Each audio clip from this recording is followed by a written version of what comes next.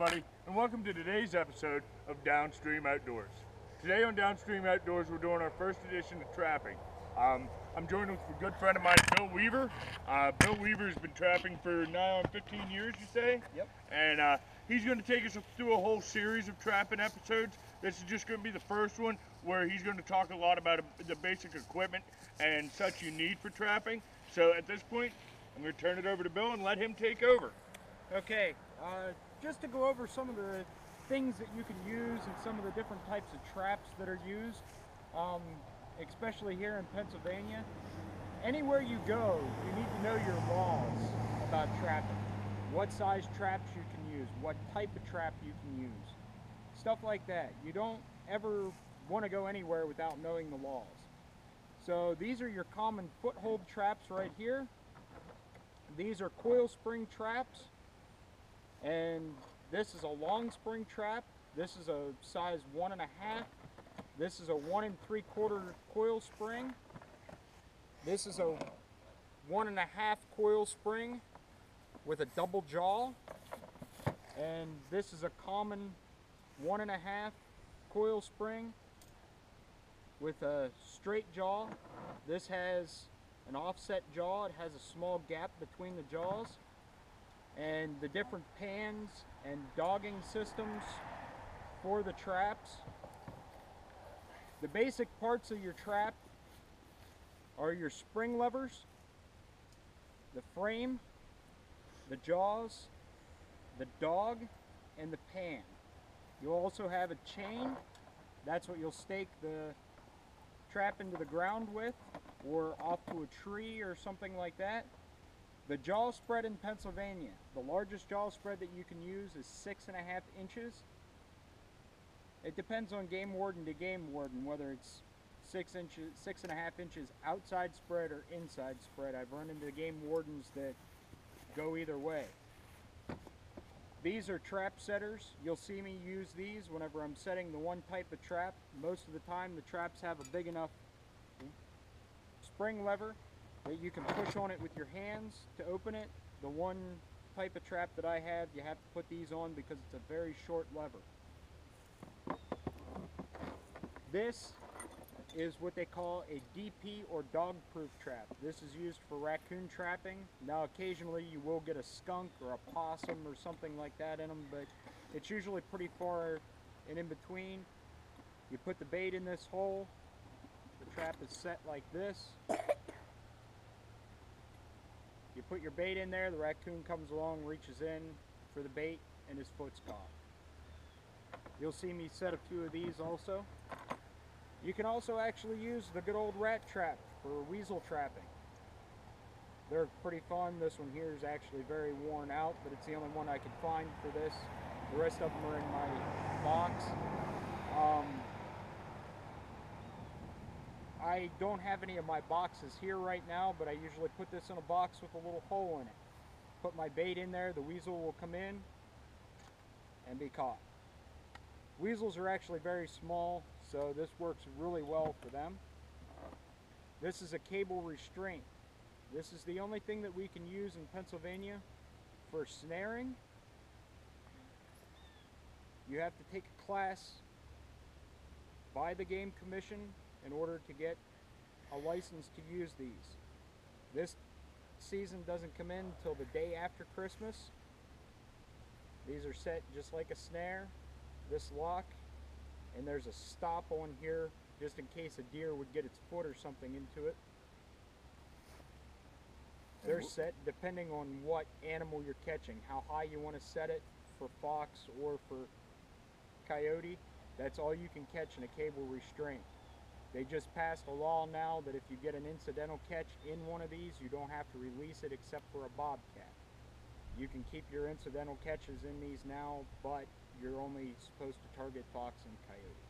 Now, and we'll come back and we'll do a full episode on you actually showing us how to use the cable restraint system and everything.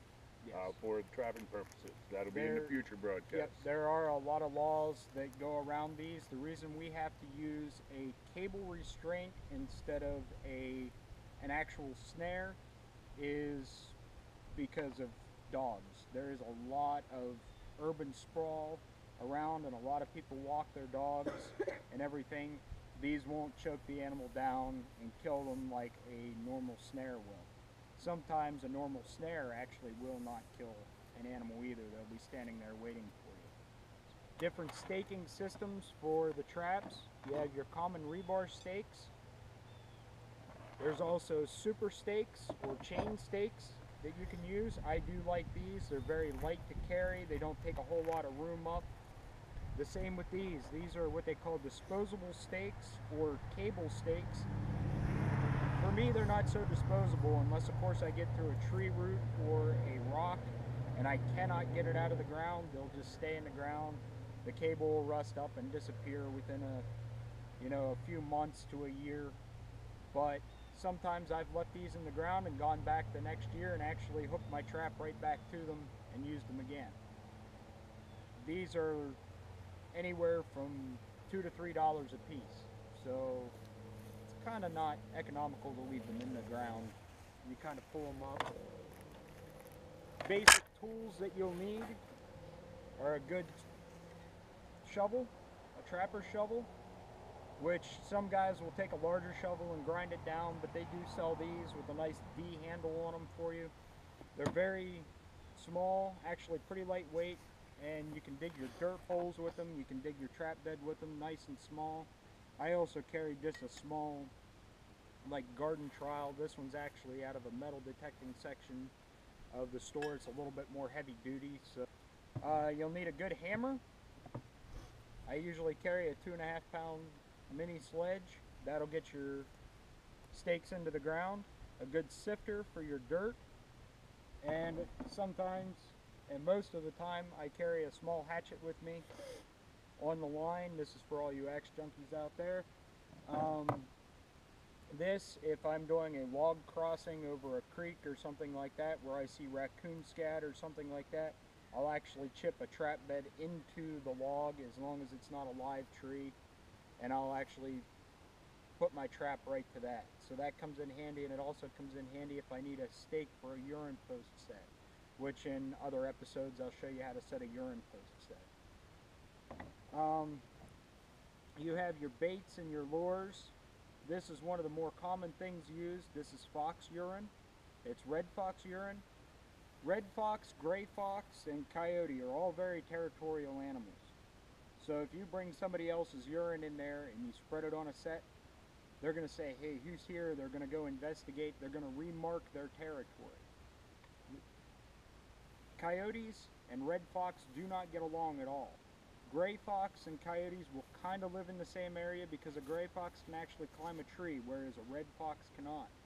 So a lot of times if coyotes move into the area, the red fox are either going to leave or they're going to be killed. These are lures that you can get, and actually a 2-ounce bottle of lure like this will last you a very long time. You do not need a whole lot of this. This is a call lure. This is a very strong smelling lure. It has castor and skunk essence in it. You kind of smear it above your set a little bit, and then the wind catches it, and the coyote's walking across the field and he goes, what's that smell? And he goes over to investigate. You also put bait at the hole too, that way then that keeps him there and sniffing around and, oh, what's that? There's also food lures. There's gland lures and everything like that. This is a bait. It's ground up meat. It's been either preserved or tainted just a little bit. That gives it a smell, you know, a fresh meat smell or just a little bit of a tainted meat smell. That way then that'll keep them attracted to your set and want to find out what's there to eat. This is also a lure here. This is a liquid mouse. This is ground up mice put into a liquid form. Mice are a big staple of any predator's diet. You have fox that eat mice and voles, coyotes and everything. Even raccoons will sometimes dig them up in the winter. I also use a little bit of sheep's wool at some of my sets just to hold the lure into. If you have a local farmer around that has sheep, you can go and get this. Usually you can pick it off their fence or whatever, or even sometimes if you're lucky they'll sell you a bag full, you know, for $5 or so. And I also have a trapping basket down here. You want a good backpack or basket or a trapper's bag or something like that to carry your tools in whenever you go out into the field. I also have a trapper's basket or a trapper's bag that I don't have here on the table, but you just want something to put your trap in or whatever. And you also want a good pair of gloves. I just use the jersey cotton gloves. That way then once you've boiled and waxed your traps and everything else, you're not touching them and getting a whole bunch of scent on them and everything. Like in my area, there's a lot of people activity that the animals smell humans all the time. So they're passing tracks that are going through the woods where people have hunted and everything, but they're still following the same trails. What you want to try to do is you want to try to keep the human scent off your trap. That way then they're more apt to go over there and say, hey, what's this? Rather than smell all the human scent and go, ah, I've smelled that before, and keep walking. Like I said, the different staking systems for the traps. This is a double staking system. What you do is you take 2 rebar stakes, put them through these holes,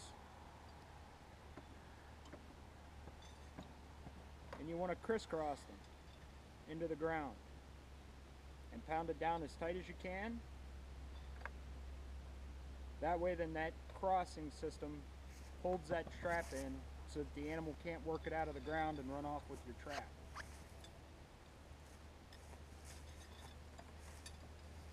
These traps have not been boiled or waxed or anything, so you know I'm handling them barehanded. I have set traps with bare hands and caught things. It just depends on the area that you're in and everything else. Basic setting of your trap: push down on the levers, pop your jaws open, hold it tight, and set your pan.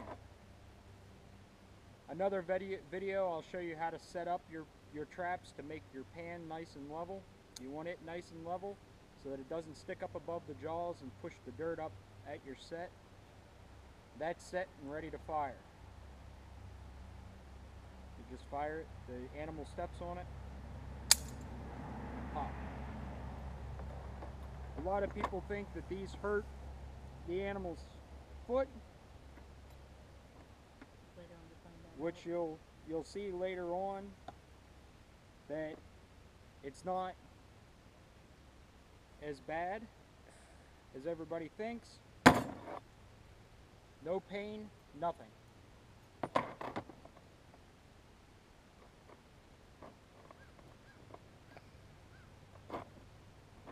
Or you get your glove caught in.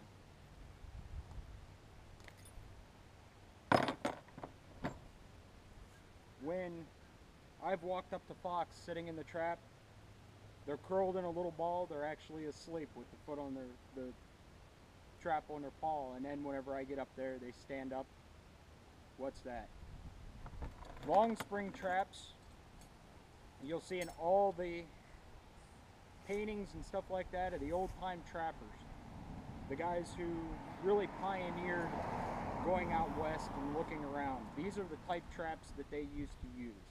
I actually like to use these as water traps, and these for my land trapping.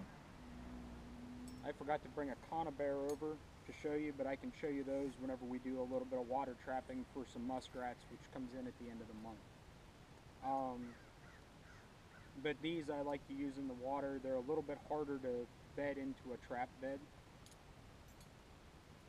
But these traps are the ones that broke the ground for the fur trade back in the 17 and 1800s, as like Daniel Boone and all those guys going out through the west. That's basically about it. Well, that's about it on the basic equipment that Bill's going to be using during this series of trapping videos that we're going to put out. We're going to get into a lot more detail as far as the actual sets on them and what he's doing and putting different scents and stuff down with each set and trying to attract different animals for those traps. I know we're going to do a little bit more prep work here. We're going to do some boiling and waxing of some traps here at a point, and we'll show all that. We're going to try to teach you as much as you can, as we can, about trapping. But ultimately it comes down to, you know, if this is something that interests you and you want to learn more on your own, you're going to have to go out and find yourself some books and read some books and find guys like Bill and, you know, walk their line with them and watch what they're doing. The guys like Bill and guys like myself, when we have a passion for something, we love to share that passion with other people. And if people would just come and talk to the people that are into things like this, a lot of times they're more than happy to show you exactly what you're doing so that you're doing it safe, you're doing it ethically, and you're doing it the right way. And just like fishing though, I'm sure you do things differently than say the guy who taught you how to trap. Yep. He's doing things. So everybody's going to learn things a little bit differently, and they're going to experience things, and they're going to see things that they do and they need to change, and their style is going to change with time. So to anybody that is an experienced trapper, you may see Bill doing things and go, wait, I don't do things like that. That's fine. Bill has his way, you have your way, and everybody has their way of doing things their own way. Yep. But that pretty well does it for this episode. We're going to get back into these trapping episodes, and until next time, keep your line wet and out of the trees.